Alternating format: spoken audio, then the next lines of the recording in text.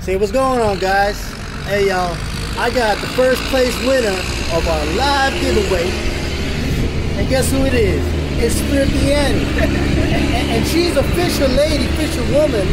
I think she might be, you know, have an official channel coming up soon. Who never knows, right? Right. You never know, you never know. So we're here to, you know, give her her prize, and she was first place. And shout out Real Affliction, shout out German Cars, well, second and third place. You'll see the video in a minute too. But let's go ahead and show her what you got. All right, so first prize, she got the Pin Pursuit 4.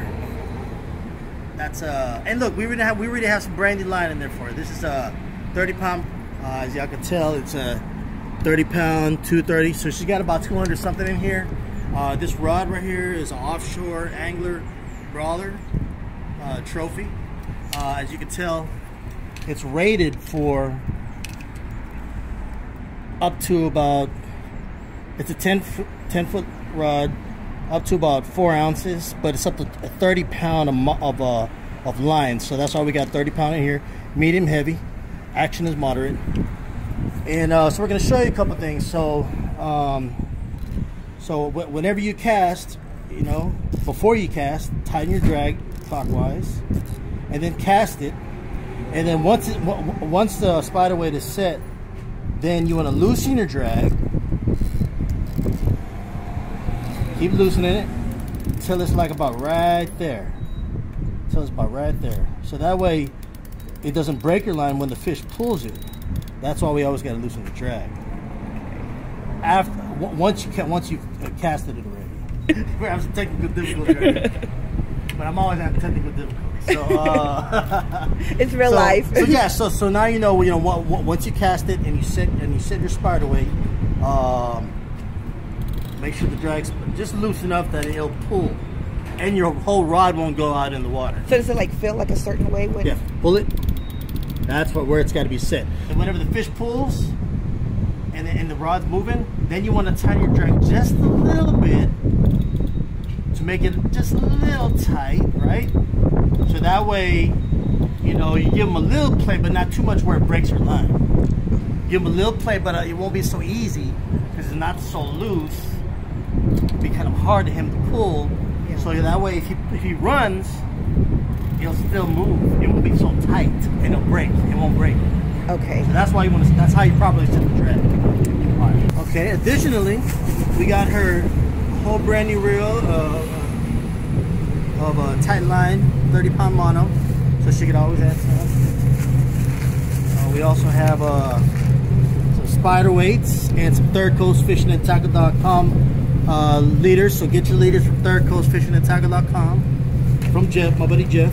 Okay, now we're going to show you how to tie leader to this right here. Okay. So this is the knot that I always use, guys. Can you see it good? Yeah. Okay. So you put it through in there. Probably about that much, about 4 or 5 inches. Okay. This is my knot. Everybody has different knots.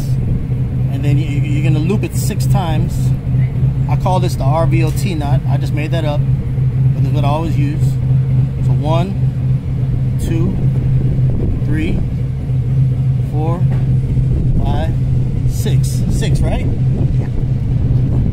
And then you pull it. And you bring that down. See that right there, guys? You pull that down. Okay, that's one. Next, you bring it in the loop. And this is my knot, okay? Everybody has their own knots. You bring it in the loop. You put it through the hole. Okay? And then do it 3 more times. 1, 2, 3, or 6, but I always do 3 after that. Bring it in tight, pull it, pull it in tight again. And look, this is how you always check it. You wrap it around your arm or your hand and just pull. It ain't going nowhere, guys. That's the RVOT knot. I just made that up. But I've been using that knot, but I just made up the name. Okay, so that's how you tie it. That's secure. And it's super secure. Fish is not going anywhere, not breaking. As long as your drag is set properly, and then so we'll just always keep some scissors, small scissors or clippers are good. Clippers are really good actually. Look, it'll clip all that off. See, look, and this is your standard Third Coast Fishing and Tackle.com leader. It's got a nice big hook. It's got a place for your spider weight and a place for your line. Now this is how you put a spider weight on. Okay, so now let's say that your line's already tight, and you can do it with pliers or your hand, but I would say probably about this much down the way, with like that. 1, 2, 3, and me, I like to do 1 like this, like that, and then you put it on here. Put on your spider weight. Make sure it's secure, and then let's say it's already tied up. Once you put your bait, your cut bait on, your squid, your mullet, fish head, whatever. What I like to do, some people like to put it in this hole, but I don't like to put it in the hole because I've casted it before, and when reeling and checking and bait, it's still in there. So, you know, what I like to do is I keep one of these like that, and then once you got the bait on, you'll hang the bait on here, so when you cast it, this will fly off this in the water easily. And then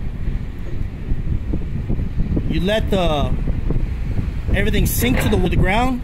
Once it's on the ground, then you kind of pull it a little bit left and right, your pole, until this digs into the sand. So that way you know it's stuck. Then once that's set, then you loosen your drag, and then pull the line, make sure it's loose, and then sit your rod down. I can always come back to this video. And as promised, we have our safety cleats, perfect for the jetty rocks so she doesn't slip. Okay, and last but not least, and don't forget, you know, to check out some of my 100-yard cast videos. It took me 3 videos and a lot of research to figure out the proper form. And around the second time I went to the soccer field, I was using all my strength. You know, I couldn't get it out there, but I made some adjustments on the reel and also my form. So this is the proper way to cast, where you're not using all your body, you're just twisting your hips and using all of your strength from your arms. Down force like that. It's down like that. So I'm going to show you the proper way to cast. So let's say you got this ready. Go like that. You know, like baseball. You know, baseball or golfs. You know, so go like this. Your arm, you're twisting. And are you left-handed or right-handed? Right. So perfect. So right-handed. You're gonna see me.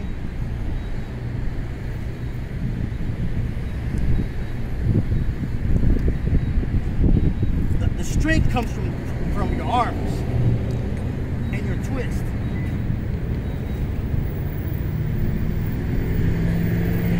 Like this.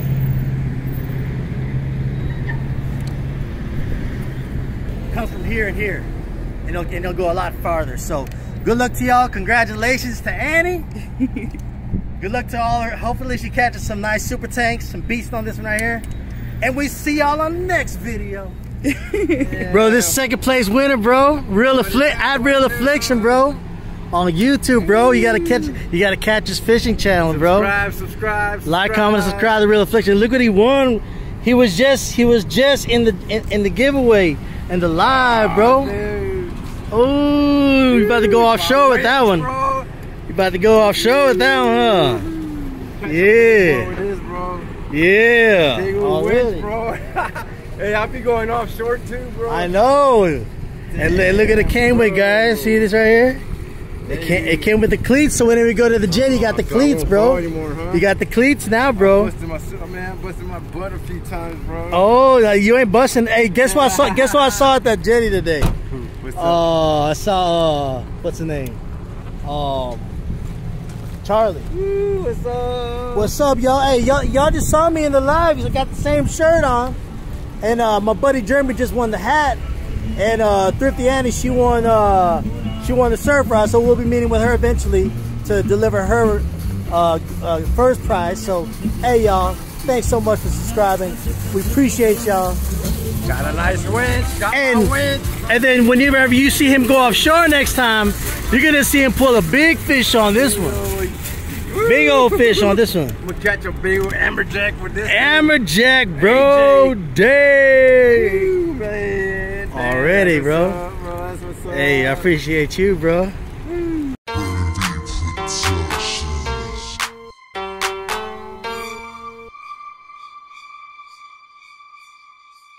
Be on the track.